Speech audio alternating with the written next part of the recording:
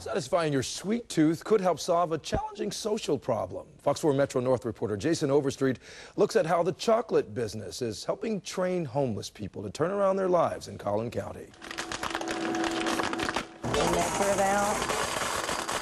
In some ways, it's an ironic match.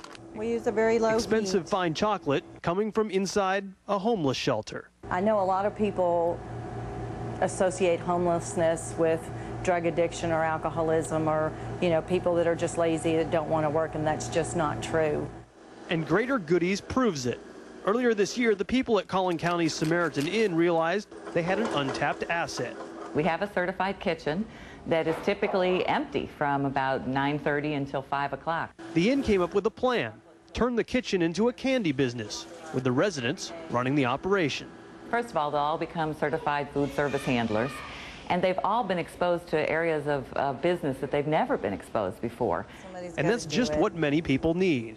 It gives you power to go out, to know that you know what you're doing, to go out and be able to be positive and get that job that you really want. From the Samaritan Inn, the chocolates then moved to one of several McKinney stores where they go on the shelves and compete with everything else. I taste tested it, and it's a dark chocolate, and it's very good.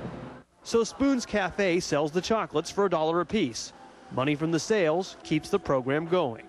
We want people to get job skills. We want to make some money that will, of course, support our program. And we want to get our name out there so that we can continue to educate people about homelessness. And just $100 in sales a day will train dozens of people a year how to get back on their feet again.